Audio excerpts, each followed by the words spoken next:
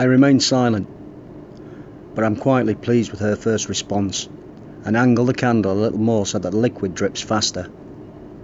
Drop after drop cascade in greater volume on her bare flesh. Her breasts are quickly becoming coated, and she wriggles with delight at the sensation. I follow a line down her torso, dripping the molten wax in concentric circles around her abdomen. I can see she is preempting every globule as it splashes over her.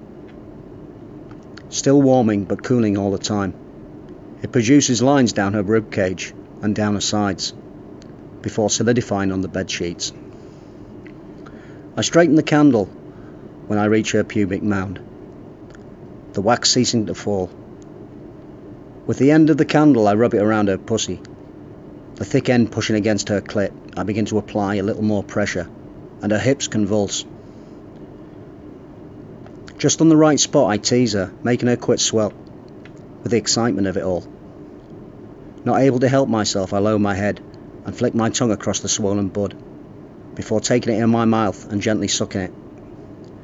Oh God, just there, yes. She informs me in no certain terms that she wants me to continue. I pull my head away a few inches and insert the blunt end of the candle into her opening. Her lips part easy to allow it access, and it glides smoothly inside. I grasp hold of the candle a third of the way from the flame. In slow, deliberate movements, I fuck her pussy, each insertion going deeper, and I build up her rhythm until she is writhing beneath me. Oh fuck yes! She screams out in pure ecstasy, and I speed up the pace. The surface of the candle is wet with her secretions, and I endure the hot wax that is now dripping onto the back of my hand. A small droplet catches her at the bottom of her pussy and she flinches. I imagine her closer to orgasm, so withdraw the candle and then dribble hot liquid over her pouting lips.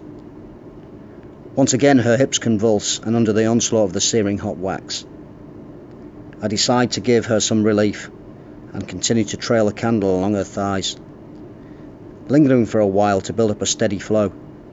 She is mewing like a contented feline, wanting to be stroked some more. Who am I to refuse? I'm back to my normal self, and reveling in every single second of it.